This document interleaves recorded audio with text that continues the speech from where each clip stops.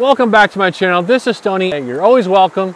You know this. People are actually asking me how to use a gold pan. Yes, people like this still do exist. I'm going to show you just a couple simple techniques. Let's start. It has riffles built into one side of it. Gold gets trapped in these riffles and it won't go out your pan. Gold is a super dense and heavy metal. It actually weighs about 20 grams per cubic centimeter. We're going to simulate gold by using lead. It actually weighs 12 grams per cubic centimeter. Take a couple scoops like this. Now take your lead and dump it in. Let's add some water into it. The whole point is to agitate and stratify the material.